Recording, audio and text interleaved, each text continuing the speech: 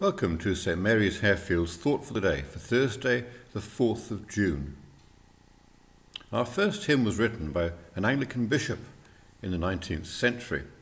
Bishop Reginald Heber was from an Anglo-Catholic end of the Church of England spectrum. He loved hymns and he wrote them. We'll be hearing this one again this coming Sunday, because Bishop Heber wrote it to be sung on Trinity Sunday, which is this coming Sunday, when he was vicar of a parish in Hodnet in Shropshire. It's a hymn that starts with God rather than us.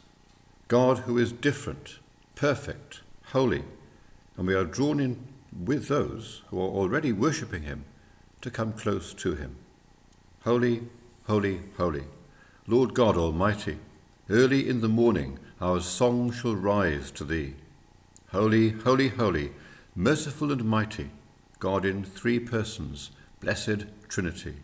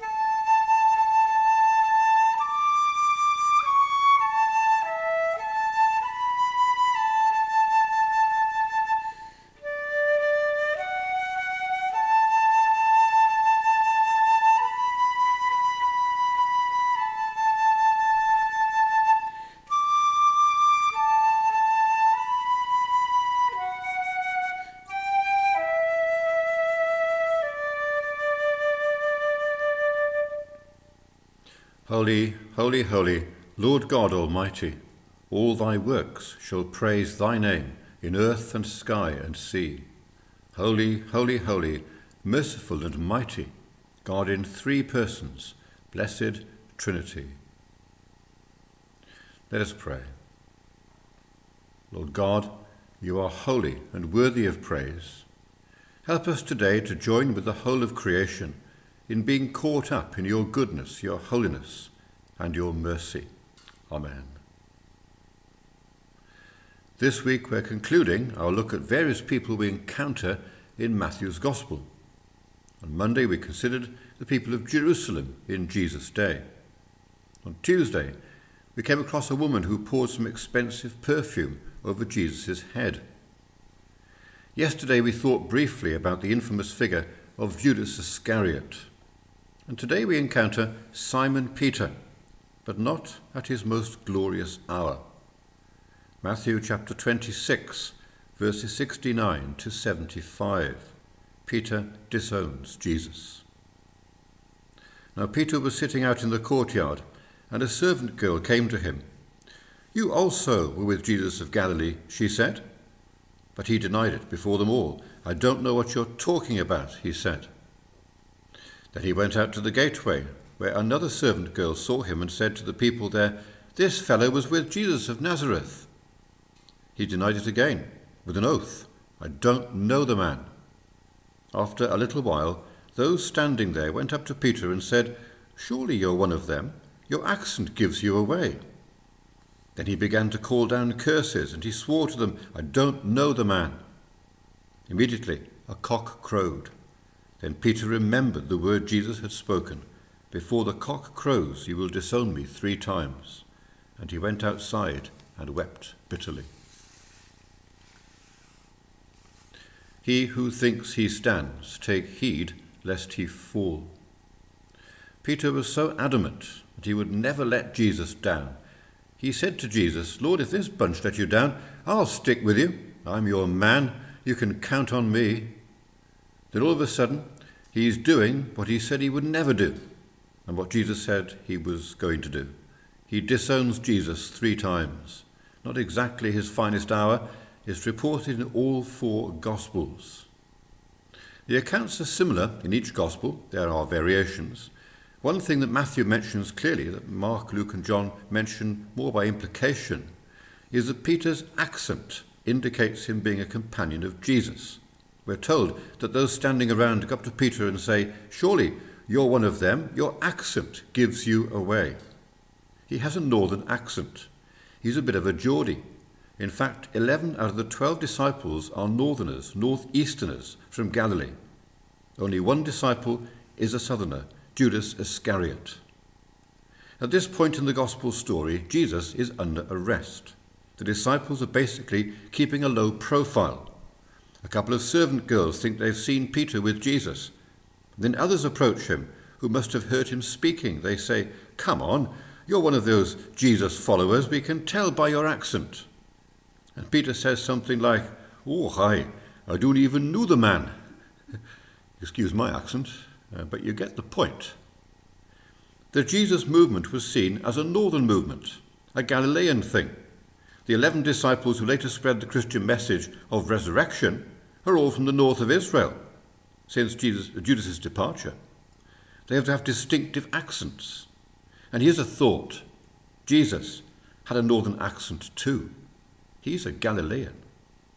A north-south divide affects many countries. The Industrial Revolution certainly started north of Watford. In Africa, many countries have a Muslim north and a Christian south. I'll always remember Christopher Eccleston in his role as Doctor Who saying, in his northern accent, "Every planet has a north." Okay, let's not labour the point, but there's a little corrective here that we could helpfully remember. Jesus isn't British. His skin is not white. He never said, "Verily, verily, I say unto thee." He didn't speak English. We have a natural tendency to make Jesus in our image and God in our image, but there is a difference or two.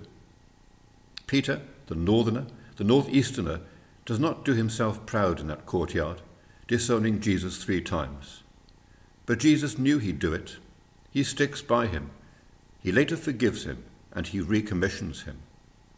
And who is it that stands up on the day of Pentecost and speaks to the confused bunch about what's happening? Peter does this, but he almost blows it. If a chain is only as strong as its weakest link, we need to be careful about our weaknesses. He who thinks he stands, take heed lest he fall. The encouraging thing is that God doesn't give up on us that easily. The encouraging thing is that in our strange way, or in his strange way, our failures can lead to our successes, our greatest successes, if we understand ourselves better because of them. The Victorian housewife Annie Hawkes wrote a hymn that expressed her constant need of God and her dependency upon him. It's a healthy reminder that we have the same need ourselves today.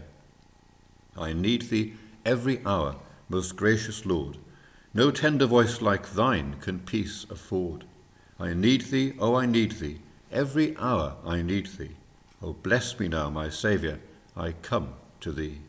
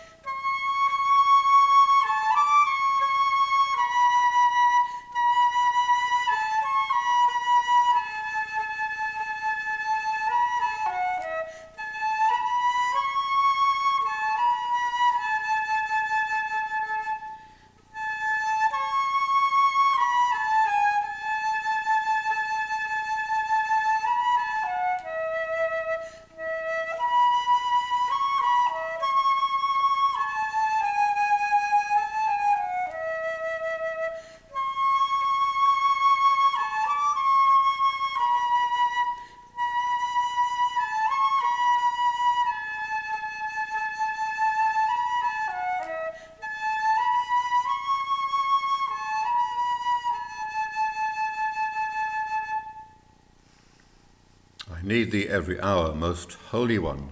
O make me thine indeed, thou blessed Son.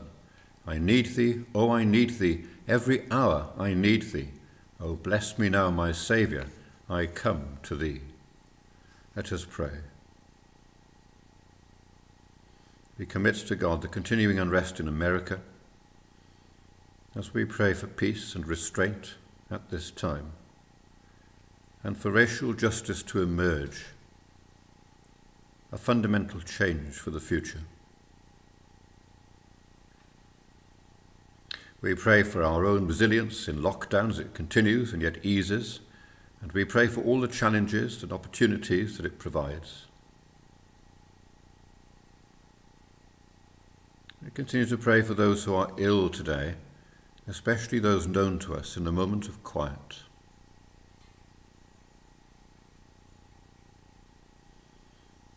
We remember those who have died.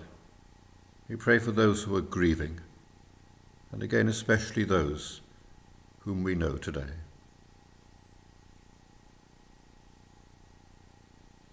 Lord God, we need you today at every hour and for everything. Amen. We are still very much in the season of Pentecost, and this collect is the one which we're using this week. Holy Spirit, sent by the Father, ignite in us your holy fire. Strengthen your children with the gift of faith. Revive your church with the breath of love, and renew the face of the earth through Jesus Christ our Lord. Amen. Our Father, who art in heaven, hallowed be thy name. Thy kingdom come, thy will be done on earth as it is in heaven.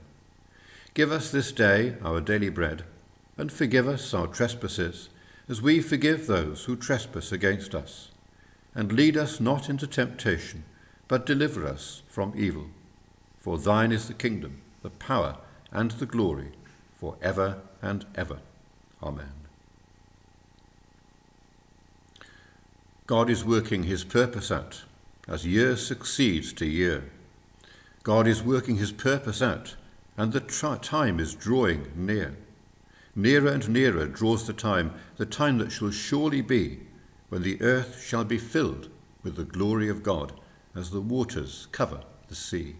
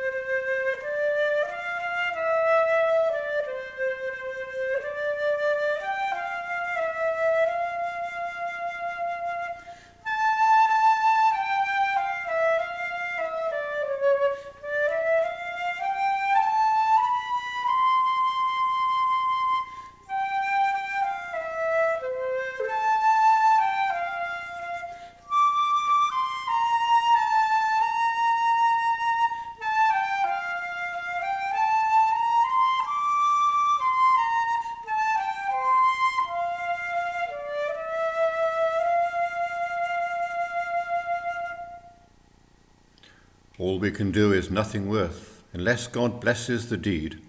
Vainly we hope for the harvest time, till God gives life to the seed. Nearer and nearer draws the time that shall surely be, when the earth shall be filled with the glory of God, as the waters cover the sea. Holy and loving God, help us to trust you today. In our weaknesses, may we find your strength.